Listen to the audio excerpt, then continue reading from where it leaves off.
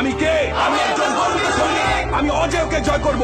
আমার কাছে পরাজয়ের কোনো স্থান নাই। সবাই যেখানে থমকে দাঁড়ায় আমি সেখান থেকেই শুরু করি। আমি সবসময় আমার দেশ, পিতামাতা, আমার সহযোদ্ধা এবং প্রশিক্ষকদের কথা মনে করে আমার দুর্বলতাকে সাহসে পরিণত করব। কঠোর পরিশ্রমে আমি মানসিকভাবে সুদৃঢ়, শারীরিকভাবে দুর্বল। আমি কে? আমি একজন গর্বিত সৈনিক।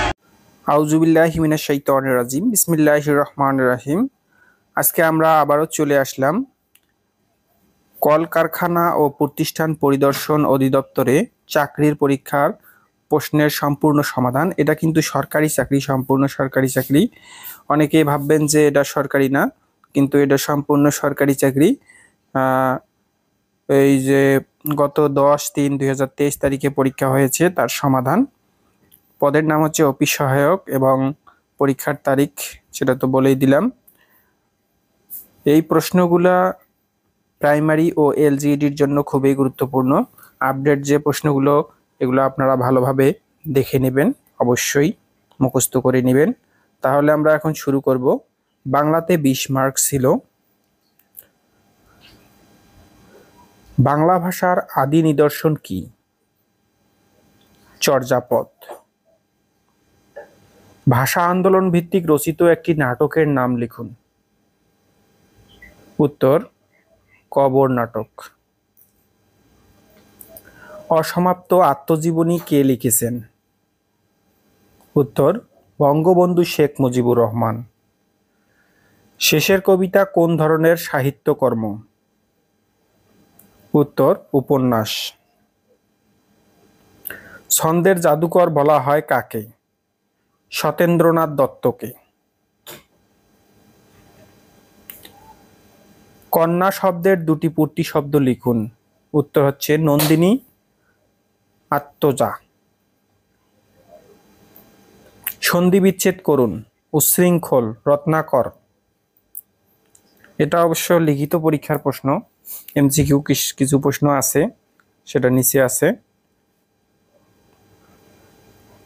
উদ্যোগ শৃঙ্খল, উচ্ছৃঙ্খল। আর রত্নযোগ আকর, রত্নাকর। দুইটা সন্ধি বিচ্ছেদ। অর্থসহ বাক্য রচনা করো। ইঁদুর কপালে, মন্দ ভাগ্য। এত কষ্ট করেও সুখের মুখ দেখলে না, তুমি আসলেই একটা ইঁদুর কপালে। সকল অপদার্থ ভক্ষণ করে যে তাকে এক কথায় কি বলে? সর্বভুক। পারিভাষিক শব্দ লিখুন। এখানে অডিট দেওয়া আছে। অ্যাকশন। 7 মার্চের ভাষণের তাৎপর্যের উপর কমপক্ষে 5টি বাক্য লিখুন। 7 মার্চের ভাষণের উপর আপনারা 5টি বাক্য যে কোনো কেউ লিখতে পারবেন, তাই আমি এখানে দিলাম না। এটা যে কোনো কেউ লিখতে পারবে, বানিয়ে বানিয়ে দিতে পারবেন। English 20 mark. Fill in the balance. প্রথমে, the patient had died before the doctor came. এটা হচ্ছে past participle. Past participle tense অনুযায়ী এখানে দিয়েছে। আপনারা জানেন, যারা টেন্স ভালো করে পড়ছেন এই প্রশ্নটার উত্তরও তারা করতে পারবেন। বিফোরের পূর্বে এবং আফটারের পরে পাস্ট পার্টিসিপল বসে, তাই the patient had died before the doctor came. আপনারা যারা টেন্স ভালো করে করছেন তারা অবশ্যই এই প্রশ্নটার উত্তর পেয়েছেন। Look dash your length. Look before your length, এটা হচ্ছে চিরন্তন সত্য বাক্য, আপনারা জানেন। All that glitters is not gold, এটাও চিরন্তন সত্য, এটাও আপনারা জানেন।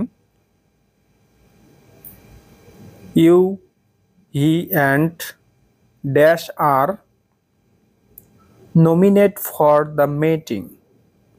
ইউ, হি অ্যান্ড আই হবে। তুমি, সে এবং আমি, এখানে বোঝা যাচ্ছে আই হবে। সঠিক উত্তর হচ্ছে আই।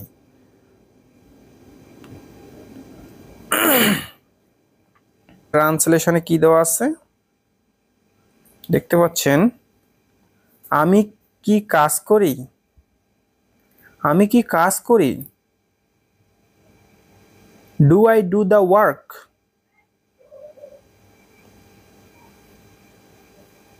টি গুলো মাথা কাটো। Cut the head of the টিস। Correct sentence. My father come home yesterday. এটার কারেক্ট সেন্টেন্স হচ্ছে my father came home yesterday. যেহেতু ইয়েস্টারডে গতকাল, তাই এখানে পাস্ট ফর্ম বসেছে। গতকাল তো অতীত, তাই অতীতের ক্ষেত্রে কেম বসেছে। By the girl went out dance. The girl went out dancing. Transformation of sentence. Out changing the meaning. He goes to school. Doesn't he goes to school? I love my mother. Answer হচ্ছে don't I love my mother. Write a short paragraph on Padma Bridge. Minimum 4 sentence. আমি অবশ্য Padma bridge সম্পর্কে paragraph already দিয়েছি। আপনারা প্যারাগ্রাফের চ্যানেলের ভিতরে প্রবেশ করে পদ্মা ব্রিজ অথবা পদ্মা ব্রিজ সম্পর্কে প্যারাগ্রাফটি মুখস্থ করে নেবেন। এখানে আমি দিলাম না, ওখানে ডিটেলস দেওয়া আছে, 5 সেন্টেন্স দেওয়া আছে। এখানে যেহেতু মিনিমাম 4 সেন্টেন্স লিখতে বলছে, আপনারা 5 সেন্টেন্স দিলেও হবে, 4 সেন্টেন্স দিলেও হবে। 10টি সংখ্যার যোগফল 462। প্রথম 4টি সংখ্যার গড় 52 এবং শেষ 5টি সংখ্যার গড় 38। পঞ্চম সংখ্যাটি কত? সঠিক উত্তর হচ্ছে 64। একটি শ্রেণীর বেঞ্চে 4 জন করে ছাত্র বসলে 3খানা বেঞ্চে খালি থাকে, কিন্তু প্রতিটি বেঞ্চে 3 জন করে ছাত্র বসালে 6 জন ছাত্রকে দাঁড়িয়ে থাকতে হয়। ওই শ্রেণীর ছাত্র সংখ্যা কত? সঠিক উত্তর হচ্ছে 60 জন। 5% ভিত্তিতে x এর বর্ধিত মান কত? এখানে সঠিক উত্তর দেওয়া ছিল না, তাই এখানেও দেওয়া হলো না। 70 থেকে 80 এর মধ্যে মৌলিক সংখ্যা কতটি ও কি কি? 3টি, 71, 73, 79। সমকোণী ত্রিভুজ কাকে বলে? যে ত্রিভুজ একটি কোণ সমকোণ তাকে সমকোণী ত্রিভুজ বলে। একটি সংখ্যার একক স্থানীয় মান a এবং দশক স্থানীয় মান হচ্ছে b হলে সংখ্যাটি কত? 10b plus a plus 10b। 0.1 অথবা 0.1 গুণন 0.001 0.001 দেখতে পাচ্ছেন সমান সমান কত? এই গুণগুলো আপনারা জানেন, আমি এর আগে করাইছি সুন্দরভাবে। আর প্রথমে গুণ করবেন, তারপরে কয়টা সংখ্যার সামনে দশমিক আছে সেটা আপনারা গেস করবেন। কয়টা সংখ্যার সামনে দশমিক দিয়ে দিবেন। ঘোড়াশাল সার কারখানা উৎপাদিত সারের নাম কি? ইউরিয়া। হাকালুকি হাওর কি? হাকালুকি কি? এটা একটা হাওর, হাকালুকি হাওর। মুক্তিযুদ্ধে কোন সেক্টরটি নৌ সেক্টর হিসাবে পরিচিত ছিল? নৌ সেক্টর। উত্তর হচ্ছে 10 নং সেক্টর। বাংলাদেশের হোয়াইট গোল্ড হিসাবে পরিচিত কি? চিংড়ি। এভারেস্ট জয়ী প্রথম বাংলাদেশি নারীর নাম কি? সঠিক উত্তর হচ্ছে নিশাত মজুমদার। ভূমিকম্প নির্দেশক যন্ত্রের নাম কি? উত্তর হচ্ছে রিক্টার স্কেল। বসফরাস প্রণালী কোন দুটি মহাদেশকে বিভক্ত করেছেন? এশিয়া ও ইউরোপ। RMG এর পূর্ণ রূপ কি? Resource management group. FIFA world cup 2022-এর সেরা খেলোয়াড় কে? Lionel Messi. আইএলও এর সদর দপ্তর কোথায় অবস্থিত? সুইজারল্যান্ডের জেনেভায়। সুইজারল্যান্ডের জেনেভায়। আপনারা অবশ্যই প্রশ্নগুলো গুরুত্ব সহকারে দেখবেন।